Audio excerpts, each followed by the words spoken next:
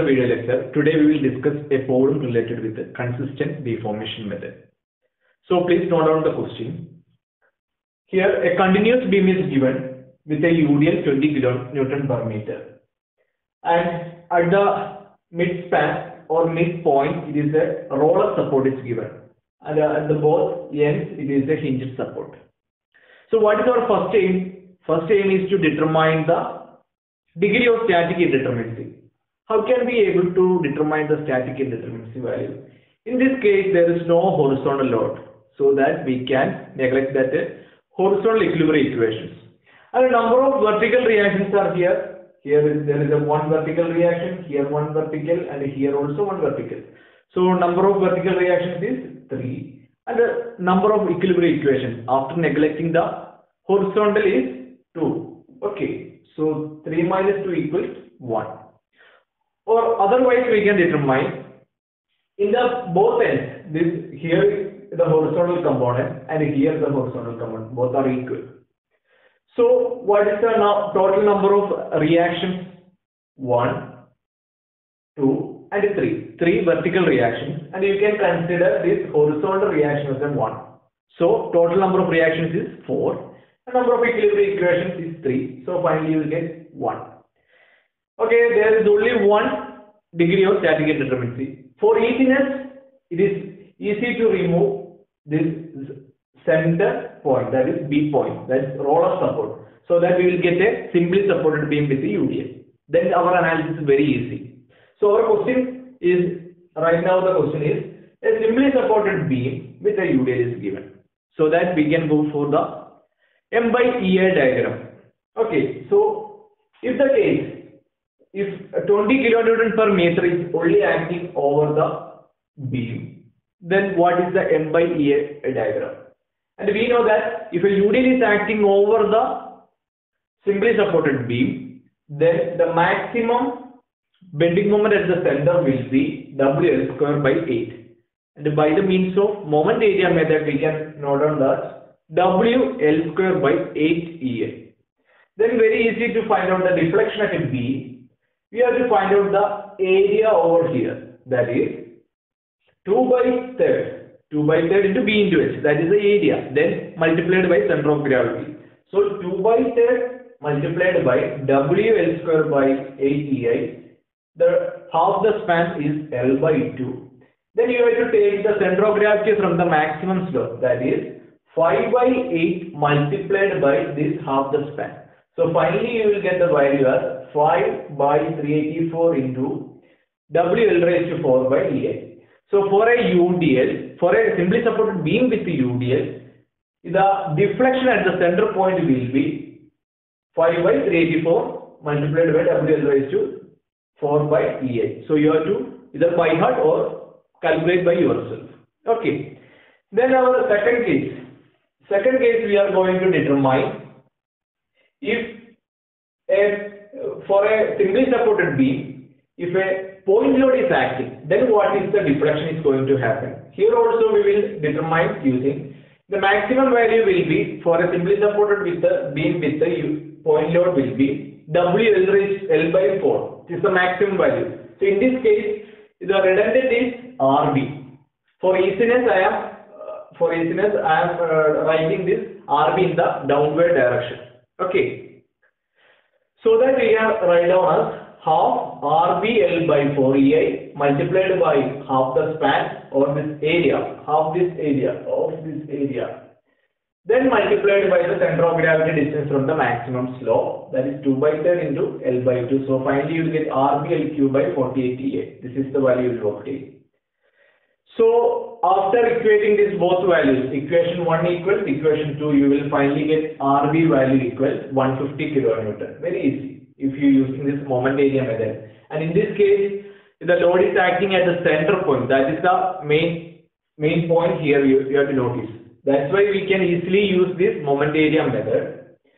And after getting this 150 kN, you can directly apply. Here, it is acting actually, we given this direction in the upward direction.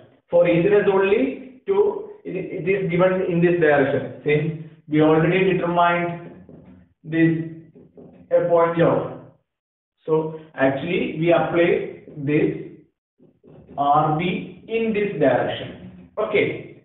So you will finally get this positive value only. Okay. And then the total reactions, if you substitute Ra plus Rc equals 20 multiplied by the total span distance minus 150, finally you will get 90. And if you are going to take this sigma Ma equal to 0, you will get 45 for Ra and Rc. Okay. Now we will discuss about the how can we draw the SFD and BMD for this continuous beam.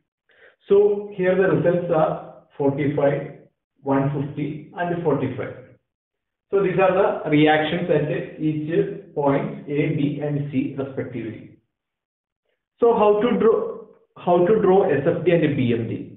First of all, we have to calculate which are those shear forces over each point and those bending moments over each point. So let us take the section BC. Okay, both the spans are in a similar pattern, so we can consider BC and AB. Okay.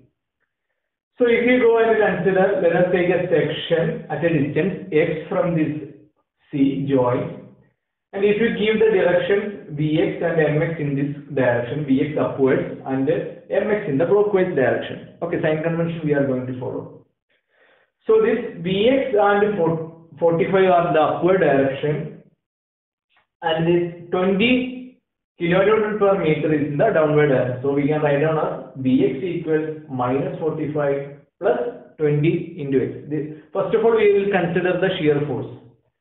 So we can write down as if x value is going to be 0, then it is written as minus 45. Okay. Then at some point this Vx or the shear force value is going to be 0. For finding out that, if we put the value of Vx equal to 0, then we will find the x value as 2.25. That means from this joint C at 2.25 the shear force value will be 0. Okay. So if you substitute 2.25, the value you will get as 0 value. Then at this point, that means 6 meter from this C point, after 6 meter the value is going to be 75. All the values are in. First value is negative and after 6 meter it is going to be 75 meters, the positive value. Then if you are going to consider from this AB part, you can able to consider from this part also. For easiness we are going to consider from this part.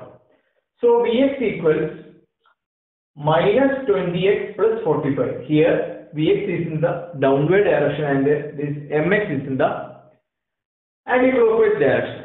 So Vx equals minus 20x plus 45. So Va value is going to be 45.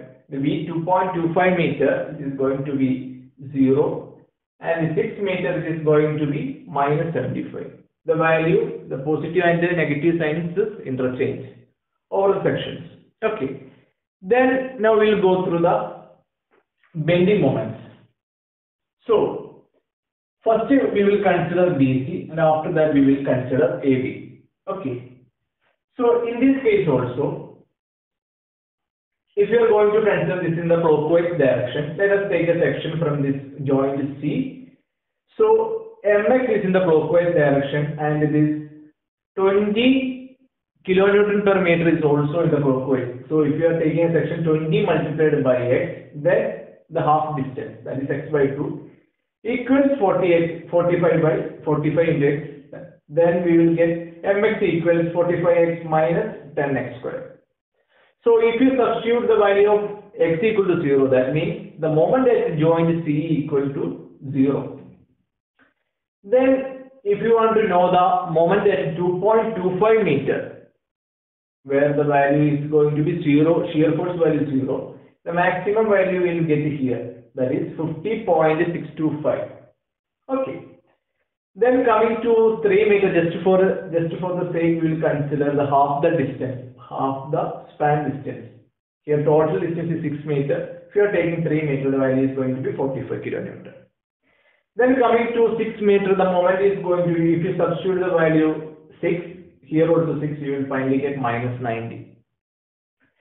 Then at some point the value of moment is going to be 0. For determining that value, if you put the value mx equal to 0, finally you will get x equal to 4.5 meter. Then similarly, if you do the calculation for AB part, you will get mx value is going to be 45x minus 10x square. How we got that? Here it is in anti-clockwise direction. That's why it is given minus mx. And this also, which one? 20 is also in the anti-clockwise direction and this is in the clockwise direction. So the value finally will get mx equals 45x minus 10x square. And if you substitute the value, here the x distance is going to be 0. So ma equal to 0. Then 2.25 meter is going to be positive value 50 point, and 3 meter it is going to be 45 meter, and after 6 meter it is minus 90. The same model is repeating here also. So next our step is to draw the diagram, that is SFD and BMD with these values. Okay. So in the case, if you are starting from the SFD diagram, the value at the joint C is minus 45. Okay, so you have to draw the diagram downwards, that is minus 45. Then at some point 2.25 meter it is going to be 0. The shear force value is going to be 0. And at the 6 meter it is going to be positive 75. That's why we draw upward direction. Okay. And in the same case, here also repeating, the value at point A, it is going to be positive value, so we will draw here positive 45, and after 2.5 meter it is going to be 0, and then again it is going to be negative value, that is drawn here 75 meter. So very easily you can draw the SFD for this particular question. Then what about BMD, that is bending moment diagram? At both ends A and C it is going to be 0, and at this point, that is 2.25 meter is going to be 50.625, and after 4.5 meter it is going to be, the value is going to be 0 at both ends, and finally at this 6 meter it is going to be 90 meter, that is negative value. Okay, so in this case we first consider the determined value. After that we consider the reactions RA, RB and RC. With that RA, RB and RC we draw the SFD and BMD.